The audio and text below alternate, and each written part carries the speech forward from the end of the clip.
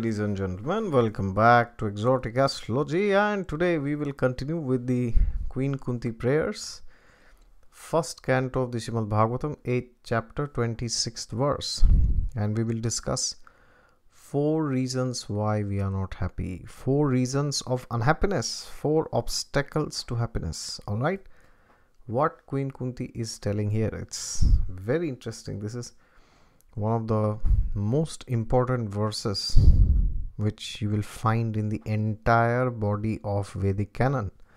Alright, so stay tuned, and if you have not watched the other videos in this playlist, then please go and watch. There are lots of videos, around 50 videos I guess. And if you are new to the channel and if you have not yet subscribed, then please subscribe to it. And if you like this video, then click the thumbs up and share it with somebody who wants to know why they are not happy in life. Okay, so SB Srimad Bhagavatam 1.8.26 Janma Ishwarya Shruti Shribhir Eda Mana Mada Puman Nevyarti Adibhutam Vai Twamakinchana Gocharam.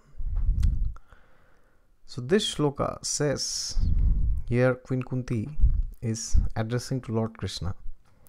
And yes, before I begin, as I always say, God is there with you all the time. Just look to him, and if you read this and you understand this, he will definitely be there with you. Alright, so the translation to this verse goes as follows: My Lord, your lordship can easily be approached, but only by those who are materially exhausted. My God, what she's telling. One who is on the path of material progress, trying to improve himself with respectable parentage, great opulence, high education and bodily beauty, cannot approach you with sincere feeling. Respectable parentage, great opulence, high education and bodily beauty cannot approach you with sincere feeling. So she is telling as if you do not have these things with you, then you will be happy. Wow. And the interesting thing is, she is having all of this. All these qualities she has. She is having respectable parentage. Why? Because she is born in a great family.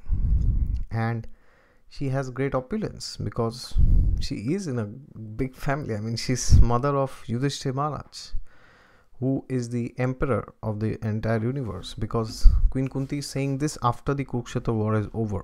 Okay, remember that. And she's also the wife of Pandu. I mean, Pandu was not there anymore.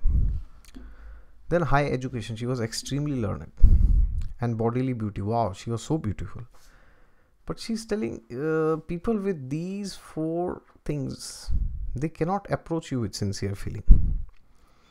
In fact, it is said in the end, Tvam Akinchana Gocharam. Tvam means you, means Lord Krishna. Akinchana Gocharam means one who is approached easily by materially exhausted men. Which means when we have material problems, that means we may not have all these 4 things. Then it is very easy for us to approach God. But she is telling that if you have all these things, then there's a problem, because then you are so much puffed up inside that you do not feel the need to go to God. Alright, so let's go to the purport. Being materially advanced means taking birth in an aristocratic family and possessing great wealth and education and attractive personal beauty. These 3 things. All materialistic men are mad after possessing all these material opulences. And this is known as the advancement of material civilization. So generally you will see that whenever somebody gets a job or a good job, then everybody says, oh yes, you are progressing in life. If they marry somebody who is extremely beautiful, or they become extremely beautiful, then they will say, wow, you are so lucky, you have such a beautiful partner, you see, or you are so beautiful, you are so lucky, you know. And yes, if you are very, very, very highly educated, or you're born in a family where people are like super duper rich, or they're very famous, or they are in some authority position, then naturally they say that you are progressing in life. Otherwise, if you're not having a job, or if you don't get married, sometimes people keep saying this, oh, you know, that person is not progressing in life. Look at his friends or her friends, they have surpassed him or her. Yes, they keep saying all this, either professionally or in their personal life. So that's the measure of advancement of material civilization. There are so many millions of dollars which many countries and people especially, they spend on beauty products. They try to artificially show to the entire universe that how beautiful they look, when inside they know that it's all makeup, but they have to pretend. They keep that outward show, because otherwise people will say that there's something missing in you. But the result is that by possessing all these material assets, one becomes artificially puffed up, intoxicated by such temporary possessions. So the problem is, if you go to a man who is very rich and he's like having everything in life, all right, or the person who is very beautiful, and you tell them that, hey, listen, you know, there's this God, will you go and worship him, or will you chant these mantras, will you read these scriptures? Then that person will say, oh, why do I need God? Throw him out of your life, throw him out of my life, throw him out of everybody's life. There is no God. God is not required.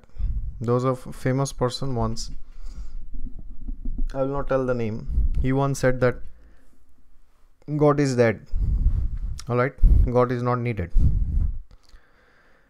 And this happens because when you have these four things, big family or wealth or education or beauty, then we get a lot of recognition in the society. We get a lot of praises from other people. Yes. So somebody is very beautiful, then they will have members of the opposite sex running behind them all the time. So then they think that they are like God, which means everybody is behind them and they are like providers. Okay, I will provide them. You know. That's what they think. So they think that they are so high that they never need God, that they can never ever feel the need for anything higher in life. So what happens is, when this is there, when they feel like this, then they deprive themselves of higher spiritual happiness, which comes beyond these material objects. But these four things, they captivate the mind so strongly that the mind feels, what is the need of all this, you know, God and spirituality? Anybody who is having these four opulences, just go and try to speak about spirituality to that person. You will see that person is least interested. And on the other hand, Tvam Makinchana Gocharam, one who is not having any of these, they can very easily understand spiritual things, because they have seen suffering, they have seen misery, they have seen sorrow.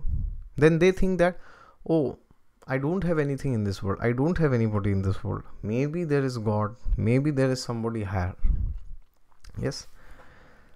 Consequently, such materially puffed up persons are incapable of uttering the holy name of the Lord by addressing him feelingly.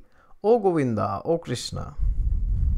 That's what I said. They are least interested in spiritual life. In the materialistic society, people will have these parties, they will have this wine and dine, where you will see the people are going, ladies especially, they will dress themselves, they will apply 10 times more makeup, they will expose their skin. Men will dress in a way as if they are like, wow, they will go in a suit which is maybe so many hundreds and thousands of dollars. Sometimes they will behave, they will talk, they will act very smart, and then other ladies will get attracted to them, yes, for some time. Then they will go and try to talk with them, flirt with them. These things go on. It is said in the Shastras that by one's uttering the name of the Lord, the sinner gets rid of a quantity of sins that he is unable to commit. Such is the power of uttering the holy name of the Lord. There is not the least exaggeration in this statement. Actually, the Lord's holy name has such powerful potency, but there is a quality to such utterances also. It depends on the quality of feeling. A helpless man can feelingly utter the holy name of the Lord, whereas a man who utters the same holy name in great material satisfaction cannot be so sincere. A materially puffed up person may utter the holy name of the Lord occasionally, but he is incapable of uttering the name in quality. So basically it's said here that when we chant the name of God once, Govinda, Krishna, then the amount of sins that we can ever commit in future, which is like infinite, because we can commit any number of sins in this life and in the next. But when we chant the name of God once only, not 100 times, not 1000, not million times, not 108 times in a mala, in a mantra, just once, if we chant it sincerely, with quality, with heart, then what happens? We can get rid of those sins also combined, which we cannot even commit. So the name of God is so powerful, the holy name. But when people have these four things in life, then they may sometimes utter. If you go to many different places in India, you will find they are saying the name, oh Ram, oh Krishna, oh this, oh that, but then there's no spiritual progress. Why? Because they are just doing it artificially. That's what is being mentioned here. The quality is not there. Alright? And when that happens, you cannot progress spiritually, because you will always have in the back of the mind, oh yes, you know, that girl is messaging me, that man is messaging me, yes, he's behind me, she's behind me, 10 people have given me marriage proposals, 20 people have given me marriage proposals, still I'm great, you know. That's so funny. Sometimes I talk to people and they tell me that, oh, I am unable to find a marriage partner. And then I'm like, why? Because sometimes I see that they get very nice proposals, but then they'll say, oh, this person is not looking good, this person is not earning in 6 digits, I mean in dollars, okay, not in Indian rupees. In India, there are many people who earn, I mean, obviously in 6 digits. Some people don't, but if you are earning 6 digits in dollars, it's a big amount. So there are many people who will say that, oh, that person is not earning in 6 digits, so I will not marry that person. Oh, that person is not looking that appealing, you know, so why should I marry that person? Or that person doesn't belong to a very rich family, they do not have a lot of land or home and all these things, you know. Oh, that person doesn't have a master's degree from UK or from US or from Australia or from Germany, so I will not marry that person. Now, why do people make such foolish statements? Because they think that they have all this, and that is why they are so great. There was a lady once who was asking me what kind of a husband will she end up getting. She asked me, can you see my horoscope and say that? I said, yeah, these things should be there, and he should look well, good, decent enough. Then she said that, oh, don't tell me about looks. He will not look good as me. I know that. That's kind of obvious. I understand. Tell me about money. So this lady is so puffed up. She thinks that she's the most beautiful queen in the entire creation, that there cannot be any man who looks as good at par with her. She feels like that. She thinks like that. Alright, so when these things are there, we do not feel the need to go to God. But the problem is, one day there is something and then everything is shattered. You are walking in the streets and somebody throws acid into your face. Maybe you are very beautiful, but your beauty will be finished in one day. Or you have an accident, you get a cut here, your beauty is finished. Yes. Or you are cooking. Sometimes it happens that oil falls on the skin. all right, then your skin is ruined completely. Or sometimes maybe there's some problem and your body parts, they don't function that well, or your body dwindles in the old age. That naturally happens. So eventually all of these things will be taken away from us, and when we depend on all these four things, then we deprive ourselves from looking to God, from looking to spirituality. That is what happens. That's what is the root cause of our suffering. Therefore, the four principles of material advancement, namely high parentage, good wealth, high education, and attractive beauty, are, so to speak, disqualifications for progress on the path of spiritual advancement. The material covering of the pure spirit soul is an external feature, as much as fever is an external feature of the unhealthy body. The general process is to decrease the degree of the fever and not aggravate it by maltreatment. Sometimes it is seen that spiritually advanced persons become materially impoverished. This is no discouragement. On the other hand, such impoverishment is a good sign, as much as the failure of falling off temperature is a good sign for fever.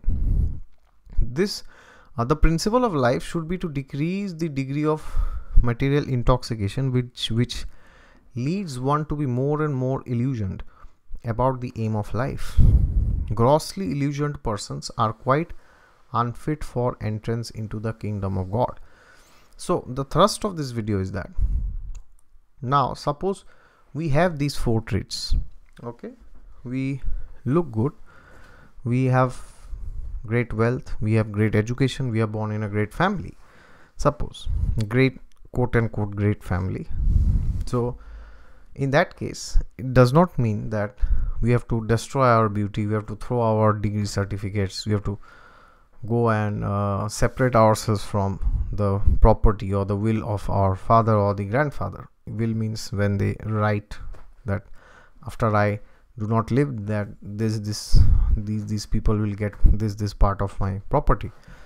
We do not have to do all these, but we have to stop getting obsessed about it. All right, we have to understand that we are not all these things, which means today I am wealthy, but tomorrow there may be some scandal or something may happen that I lose all my money, or I may contract some terrible disease because of which I am not able to work, I am not able to earn money. Then everything will be finished. All right, and today I may be very beautiful, I am young, but after some days, after some years, that beauty will be gone.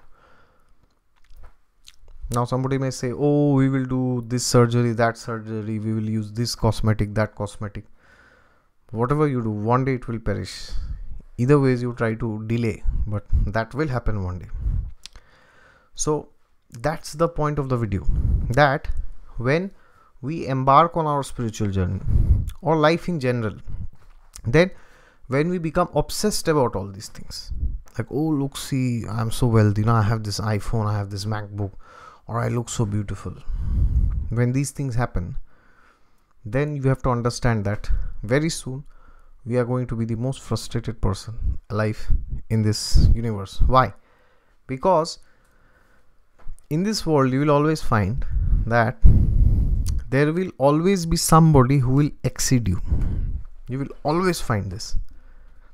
So for example, suppose there is a lady who looks the most beautiful, but after some years there will be another lady who will look the most beautiful now. All right, they will always overpower you. Suppose you are most intelligent, then after some days, some years, some decades or some centuries, somebody else might come and they may say that, oh, now he is the most intelligent person. Okay, because when we are obsessed with all these things, then we are always in a mood of competition, and then what happens, we perpetually try to maintain all those things. Like I know many people, especially ladies, to maintain their weight artificially, superficially, they will not eat. They will not eat dinner, they will not eat breakfast, they will eat only once in a day. They're doing this.